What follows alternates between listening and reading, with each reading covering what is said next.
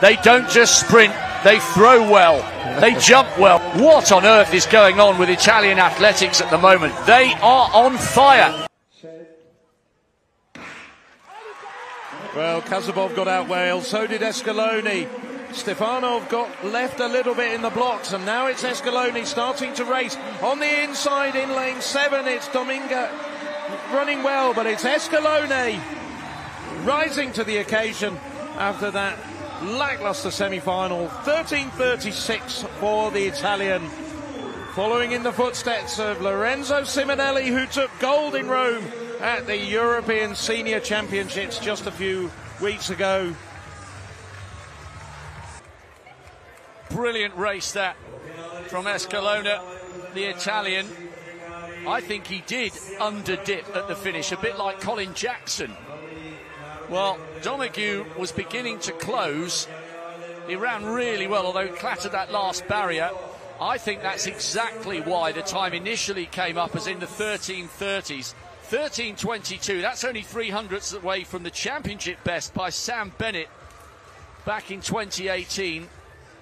What is going on with Italian high hurdling at the moment? Absolutely phenomenal. Well, it wasn't that big a dip, but we'll take it as 13:22, and I'm sure so will he. What a marvellous run there from Kyan Daniel Duffy Escalona. The crowd beginning to respond. Serena Di Fabio. Now there is a judge walking back with a paddle, but she hasn't waved it at Di Fabio. A brilliant title. The best time in Europe this year and a championship record. Well inside 22 minutes. Serena Di Fabio was fabulous in Slovakia. And Alicia Pop, a massive PB for her, just a shade outside 22 minutes. Both of them with massive lifetime bests there. Sensational walking from the Italian and the Romanian. What a set of results. Di Fabio from Pop and Eremic inside 47 seconds.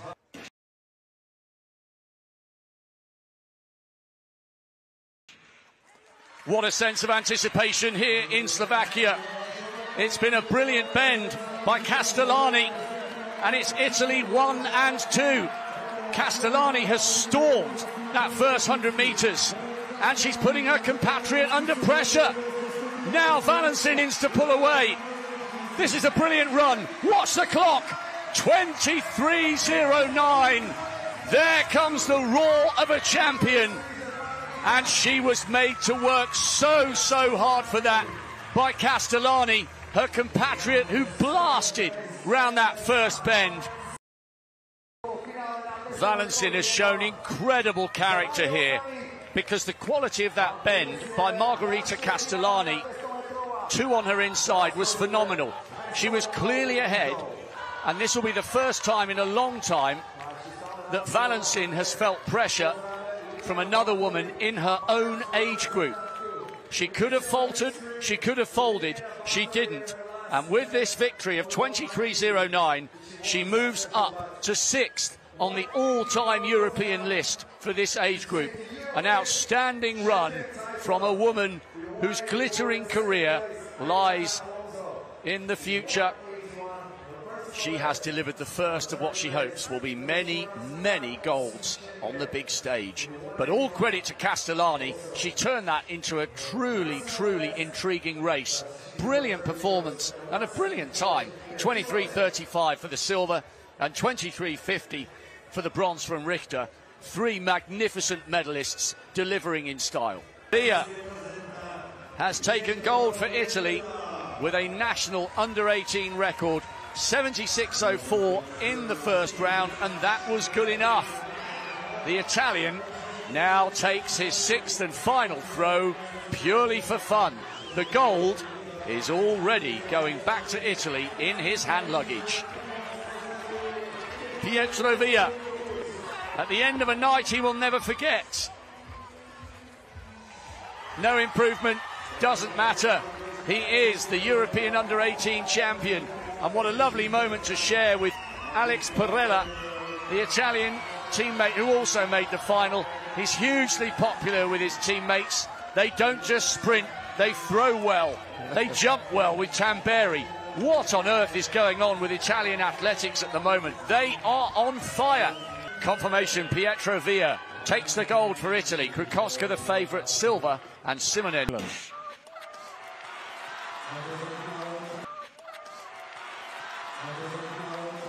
Well, Nappi having a great start. He's already up on the shoulder of Burke. Capiruso, the other Italian on the inside, and Benvenda, they're the man challenging Nappi at the moment. Nappi's not having this race his own way. Benvenda doing extremely well at the moment. Capiruso battling for the medals. Now Nappi starting to pull away. 20.82. Good heavens. That's another championship record for Diego Nappi, revised to 20.81. Well, he turned on the afterburners 50 metres from the line, shrugged off Benvenda and Capiruso. Capiruso drifted back just a little bit because it was Joe Burke who came through for that wonderful bronze for Ireland. All of these men have delivered a wonderful final. Even last place is 21.59. That was the highest quality 200 metres we've ever seen from this age group in a European final. It was absolutely brilliant, and Nappi really had to dig deep. At this point, the gold was not in his pocket. Not at all. Benvenda, an outstanding run from the Swede. He was pressing all the way right up until about 160, 170 metres, but then Nappi just strode away from his rivals. Capiruso, a terrific bend, a terrific first 130 metres, just starts to tie up, and then Nappi, I wonder if he knew what was going on around him. He didn't look up. He's been watching what's been going on in the other parts of the race on the big screen in front of him at the near end of the stadium in previous races. Not this time. He didn't have that luxury. 20.81 to Diego Nappi. Championship best for Diego Nappi. Just 2 hundredths shy of his personal best, which he set earlier this month when winning the Italian under-8. Coppola, just under 100 metres to go now. It's going to be difficult for anybody to stop him. It's not going to happen. Clark has walked a magnificent race, but Coppola coming through. He's going to become the very first European under-18 5,000 metre race walk champion. Gold goes to Italy in the absolutely magnificent time of 21:01.45. Just a few seconds behind. A hugely deserved confirmation of the time, though, for Coppola. Now draped with the Italian flag. Seamus Clark walked 5 kilometres faster than he's ever done in his life. Confirmation of the results. Italy, thanks to Alessio Coppola, take gold. It's going to be all square at the changeover between Poland and Italy. Switzerland also into the bargain as well. Well, Anastasia Kus blocked at the moment.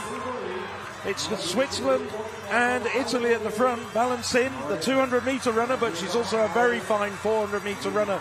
She's got a personal best around 52 seconds. Italy, Switzerland. Da Costa coming up well, but just look at Anastasia Kus. She's biding her time, and now she's hit the accelerator with 200 metres to go. Kus is going through the gear. She's going from first to fourth so quickly. She's battling with Valensin. Valensin's not giving any way at all, but Kus having moved out to the third lane. Kus is flying. Valensin, though, battling her, and Kus has found another gear to come back. And Kus brings the Italians home for their 7th gold medal of these championships. Valensin can't believe it. Neither can Anastasia Kus. She looks shocked. Italy, 2:05.23. It's a European under-18 best. Never before has an under-18 medley relay quartet run as fast as this.